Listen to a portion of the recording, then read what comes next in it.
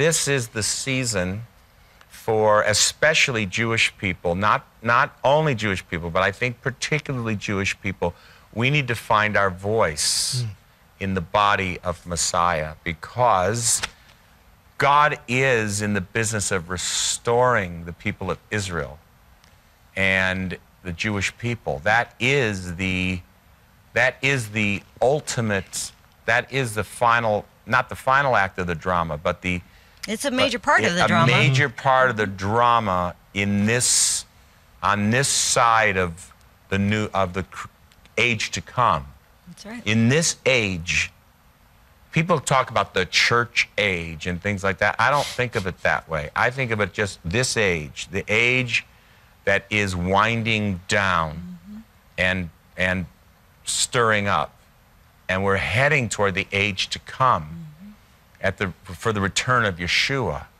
And you know, Yeshua said, I will return when I hear Israel say, Baruch haba b'shem Adonai. Blessed is he who comes in the name of the Lord. Well, they're not doing that now. There is a remnant that's doing that.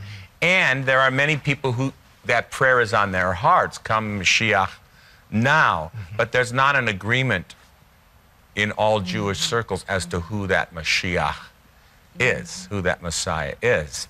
And so I think that this is the season for people like us to be really, really wholeheartedly finding our voice for the restoration of Israel and the restoration of the nations ultimately, you know. Let's go into that for a second. Okay. Yes. This finding this Jewish voice. Yeah. Because I was thinking back when the train really went off the tracks, right? Yeah. Early 300s, 325, right in there. Constantine is in power. He's emperor over the known world, really. Yeah. And when they began to have these meetings with the bishops and the hierarchy within the local congregations, the Eastern authorities were not invited. They were not a part of that. They did not have a voice. Right. And at that point in time, up until just recently, we have not had an authentic Jewish voice within the body of believers.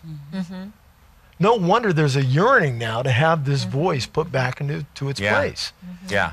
Well, he's at the same time on both sides of the fence. He's creating the yearning within the Jewish people to talk. And at the same time, he's creating the yearning within the Gentiles, the non-Jewish people, to listen. And we're seeing it. Yeah. We're seeing it in a big way. But it comes at a price of laying down everything that we have been taught, like we were talking about last night, evangelizing in the do. And no, he doesn't tell us to do that. We're just to love. Let them be drawn.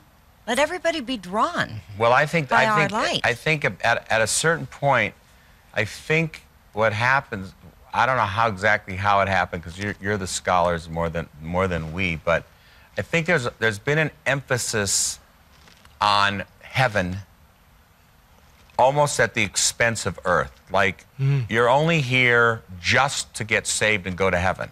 Yeah, but he's coming here to rule and reign. Right, that's the point. Yes, he's coming here to rule and reign from Jerusalem, not just to come back, but in a specific place, on a specific throne of David, and a specific kingdom.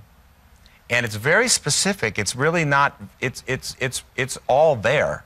You know, the 12 tribes of Israel. You know, and the guys judging the 12 tribes. We've got stones and gates and everything else. It's pretty laid out there. Yeah. So the focus should be on the age to come, the kingdom to come. Right.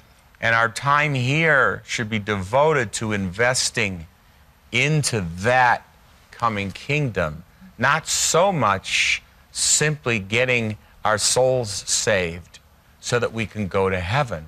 I don't think that that's really, it's part of the picture, but I don't think it's the whole picture. I think the whole picture is we are being invited into Yeshua's kingdom.